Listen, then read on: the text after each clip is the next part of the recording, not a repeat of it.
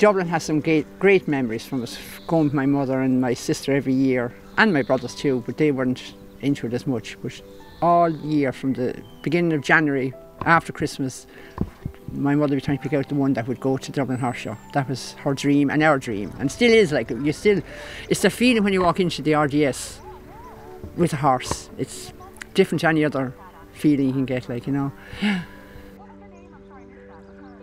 Amateur show jumping is difficult. At the end of the day, it's a hobby for us. We have a 2-year-old, and my husband does a good bit of running. So between 2 full-time jobs, horses, running, a 2-year-old, it does take a lot of time to juggle everything. And yeah, you usually go to work on Monday morning for a rest after having a hectic weekend. Everyone cheers everybody else on. That's the one thing I love about it. All the amateurs are all together, and they love everyone. It supports everybody, and it's scary. I'd rather be jumping myself sometimes, I think, than to watch it, which wouldn't be possible.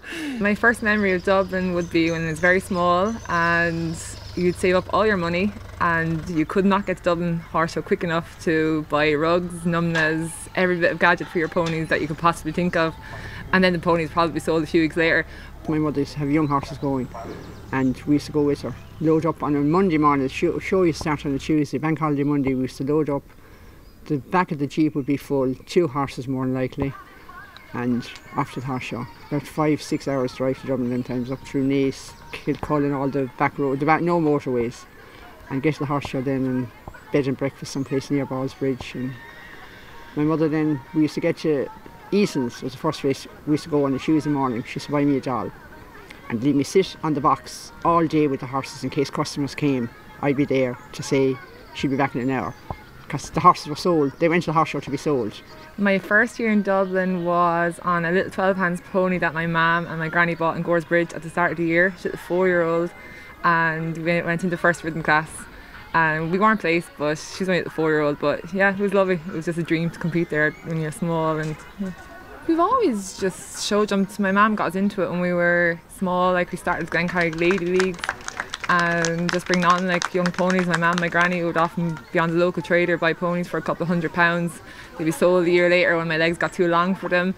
And yeah, I just got into the jumping pony club. We did hunting, we did hunter trials, just did a bit of everything, working hunters, just literally anything that with that show, we entered it and did it. We were dragged to the horse show, and we always went every year.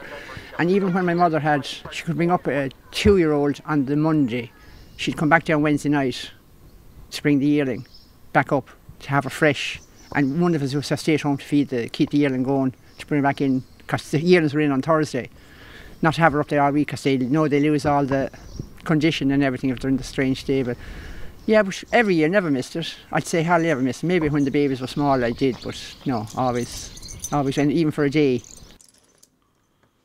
The first qualifier, she was meant to go, and her name was Next Top Model, was the mayor, right? This is great. Marie was doing a leaving cert, and I said to Marie, we'll go to the qualifier under one condition, that you'll study. You bring your books to study on the way up. We got in the Jeep on our way, and I looked, and there she was reading the Irish Field. No books. So we went up, and she qualified. Where was it, Marie, that you qualified? Believer. You qualified in Believer. No studying done. Went on to the leaving cert, and she's working now. Thank God, paying for the horses. So nervous. I remember standing in the middle of Simmons Court, chewing the top of my whip. Everyone was there with trainers, and I was there my first time ever in Dublin, and just learned the course. And coming home, I was like, right, we have to up our game here now and try improve on this and do bigger and better shows and get a bit more experience. Before that, we only had young ponies jumping 80s, 90s, so it's the first time doing something more competitive. I rode in Dublin in the 12-2 showing class when I was 9 for Miss Fennel in Portlaw, and I came second. And I wasn't allowed to ride in the main arena because I was too young. They had to put my sister, she's 2 years older, she rode, and I was going mad, but she rode because the pony could get cracked inside the main arena and money could get booked off. And then I used to start showing the horses from my mother. And back when I was 15, 16, and she always had lovely fillies, best of fillies. She was a great woman to pick out fillies, nearly always fillies. So the best one she ever had then was Trina. She bred her herself. She was by a stallion called Et Indian. Pat Kinson, Knockout Stud had him, out of a mare by Patrick. And the first year as a yearling she went and she came third. And she had won every place before that, but the following year she won in Dublin, and she won every championship. She won the All-Ireland Yearling Filly Championship as a yearling, and she won the Limerick Lady as a 2-year-old. So I've been very lucky to qualify for Dublin for the last 5 years on my 2 mares, Scartel Vendy and Nikita Van Het Heidenhoff. Qualifiers are kind of funny.